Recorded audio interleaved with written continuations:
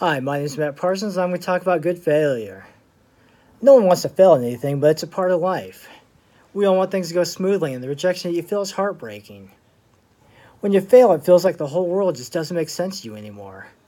Whether you studied for a test and failed, or went to that job interview or promotion and didn't get it. The key is always to keep a positive attitude and learn from those mistakes that you made and never give up. Every defeat is a lesson that can be learned and dissected to create a new view towards the goals that you failed. Without failure, you can never know your weakness and true dedication to your goals. Failure is good for success because it keeps you modest and it teaches you what you did wrong and how to improve on those weak areas. Once this is evaluated, then you'll be able to master your skills and keep on persevering. I've failed more times than I can count in my life. I've dealt with a myriad of upsets, but I took each opportunity as a great learning experience. When I worked at one of my previous jobs, there was a team lead position that opened up. I applied for the position, and soon after that, I had an interview. During the interview, I was confident. I had the knowledge and the skill to give one of the best interviews that I'd ever had. All my teammates were sure that the position was going to be given to me. I felt like the world was mine until I received an email stating that the position would be filled by somebody else. This is heartbreaking for me because I thought I was the best candidate for the job. So I asked the supervisor if he could give me a review and feedback on my interview. During the review, I wrote thorough notes on what needed to be improved in my interview and work history. When I received this feedback, it helped me become a more efficient worker and interviewer. If I'd not asked for this feedback during my first interview, then I'm positive that I would have not gotten another interview when the second position opened up a month later. Most of my friends had a fixed mindset after I was rejected the first time. They would tell me that I shouldn't apply again because I didn't get it the first time. What they failed to understand was that I had asked for feedback about the first interview, and I'd used that information that was given to me so I could learn from my failure, and I decided that each failure would be a perfect learning experience to correct any issues that I had previously encountered. There's a paraphrase of it to say it's life's greatest teachers are failure and defeat. But most people won't know that because they don't want to take the risk.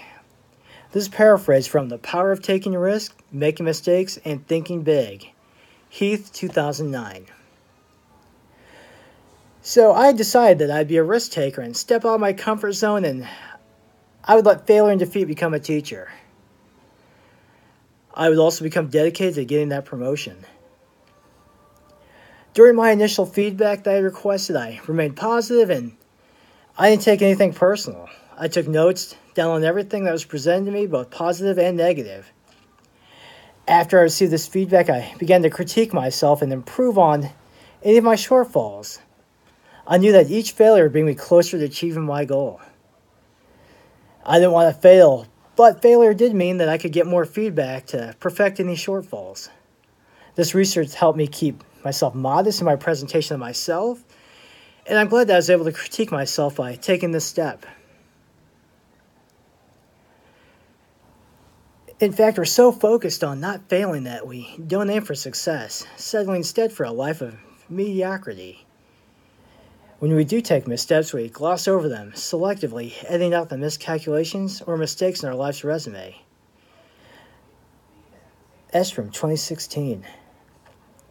When I applied again a month later, I put the previous information to good use and corrected my shortfalls from the last interview. I would not let failure affect me, and I took that approach for my next interview. I stayed confident and positive during the interview. I felt great about it, and this time I knew how to perfect my interviewing skills, and a month later, I accepted the promotion to team lead. Failure helped me achieve my promotion because I was willing to look at it as a lesson for success. Throughout my life, I've looked at every failure as a chance to analyze my weakness. Failure is good for success because it gives us the option to weed out any ideas that we initially thought were good techniques. And when those techniques fail, you shouldn't give up. You should take a step back, figure out what didn't work the first time and find the solution for the next time. I was able to master my skills because of the first failure I had, and my eyes were open the second time. Failure is not the end of the world, and if you let it can be a doorway to new opportunities for you to explore. All you have to do is treat it as a learning experience, and you will succeed.